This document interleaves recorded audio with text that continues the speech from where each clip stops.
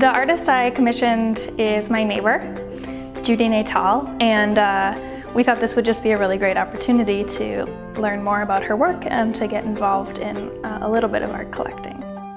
Judy is a photographer who works in natural spaces.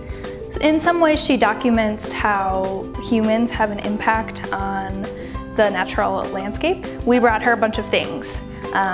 She said, bring us music, art, whatever you want, books. And so we brought her probably 20 items. And one thing that she was really interested in was a rock climbing guide to Devil's Lake State Park. She took a bunch of photographs splashing around in the lake and holding up a mirror literally to the lake and taking these photographs, and she made a collage of I think 12 or 15 of them for us. I haven't seen it, I'm excited to see it.